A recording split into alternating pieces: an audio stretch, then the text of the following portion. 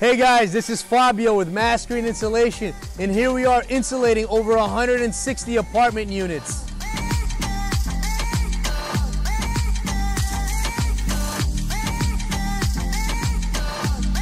Today I'm going to show you about the project that we're working on and a little bit about Mass Green Insulation. So this is a big residential commercial building.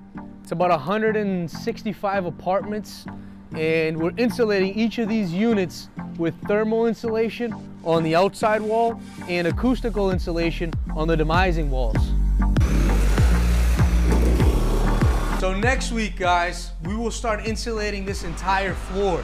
We will start using sound insulation on these demising walls, blown-in insulation on the ceiling, and we will continue with the spray foam insulation on these exterior walls. Now I want to show you something that's very important when you're using spray foam, for you to cover anything that can't get foam inside of it. So these windows are obviously expensive windows. We don't want any foam on it, so we prep it with plastic. Those electrical boxes, we like to cover those to make sure that no spray foam gets inside. And that electrical wire is so that when the spray foam is applied, it doesn't pull that wire out and our guys shave the wire and hurt the wire. So another huge advantage to using spray foam is when you use it in the sill plates.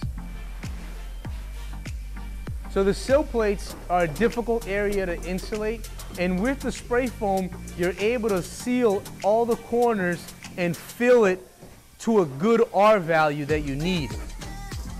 So on this application, we did, 5.5 inches of open cell foam, gives us an R21.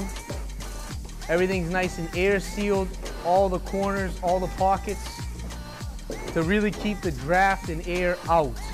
So one of the ways you can tell that you have good open cell spray foam on your job site is if you just pick one of the pieces that you're using and it looks kind of like this, nice and neat, nice and porous, not really coming apart, nice and solid. And that's a good way to tell that you have good spray foam on your site, the application that you're doing.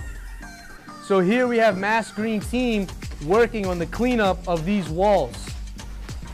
First he used the Sawzall, and now he's coming in with the hand scraper and cleaning it up so that the drywall company can do their job after.